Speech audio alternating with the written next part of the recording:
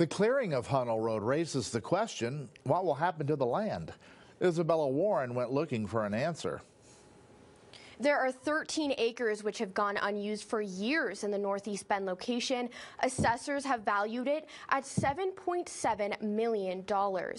Fred Meyer, Costco, and Walmart attempted to build on the land, but the nearby neighborhood objected, and the plans never got approval from the city. Right now, Walmart still owns the land. Many remember the property as a KOA campground which had running water, and a homeless resident told us there are resources still available.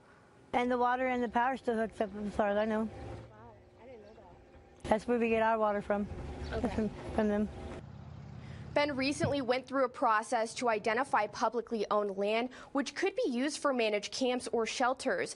The city reached out to Walmart, but the company, according to the city, was not interested in selling the land. The city is now considering Juniper Ridge and a piece of land on South Highway 97 near Murphy Road. Previous attempts at a managed camp in South Bend were stopped by 2 of the 3 Deschutes County commissioners. We reached out to the current owner, Walmart, for the comment on the future of the land, but the company did not respond. Isabella Warren, News Channel 21.